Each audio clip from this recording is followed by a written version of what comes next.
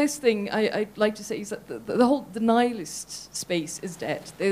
I mean, it would be, absolutely wonderful if it could be shown that climate change is not happening and it is not a result of human activities and so on. But I think the real debates are around the solutions stroke false solutions. What's happening with carbon trading? Is there any hope for it? Is there a way if we drew up a world carbon budget on a per capita approach, would there be a space in that case for carbon trading? Has it actually resulted in emissions? What is RED? RED was finalized in the agreement in Cancun, and we had a series of pro-RED articles in South Africa. And that's where there wasn't enough sort of critical appraisal of what RED actually is about.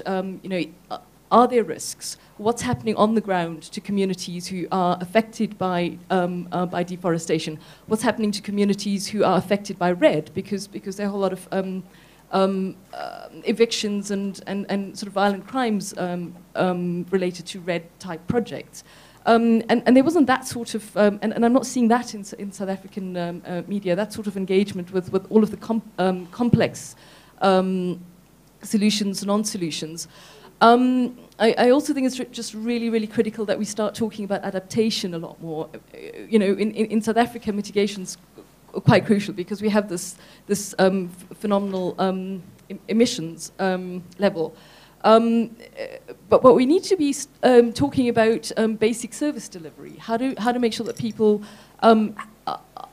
have access to food, affordable energy, water, those sorts of things. And that ties in with a lot of larger development issues that we're already dealing with, which again brings climate change home. It's not something that's alien and this big monster crisis that's far away. It's something that we're already dealing with.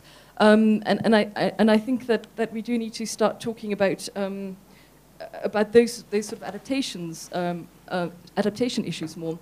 But also, if you're covering the negotiations, I mean, this space is like a soap drama, okay? You've got these different countries with different agendas and different deals and different, focal points, and a lot of the activists who've been covering the negotiations know the dramas quite well. And spinning stories around, who's doing what or who's, that's really where the stories are in the negotiations.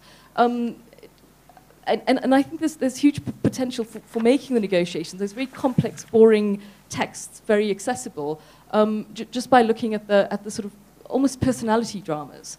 But again, the linkages between NGOs and journalists has to be stronger, I think, especially in South Africa.